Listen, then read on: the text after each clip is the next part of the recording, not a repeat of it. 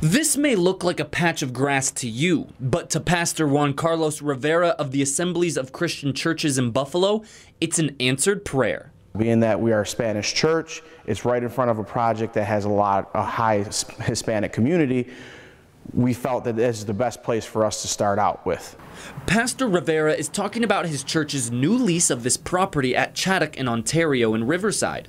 What was once a gas station is now an opportunity for his church to host community events, even serve as a place to hand out food to the homeless. Once I got over there and I'm standing in the middle of it and I'm just like, oh my God, this thing is humongous. And the church gets to use the property rent-free, thanks to New York City billionaire John Katzmatidis. Buffalo came to us, some counties, or Rochester, and they want to foreclose eminent domain on our properties. Katzmatidis owns United Refinery, a gas company with locations in western New York.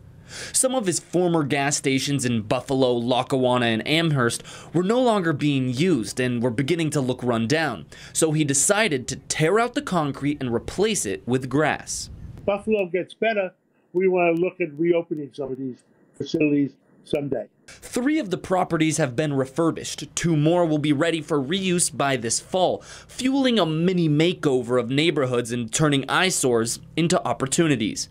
In Buffalo, James Groh, 7 Eyewitness News.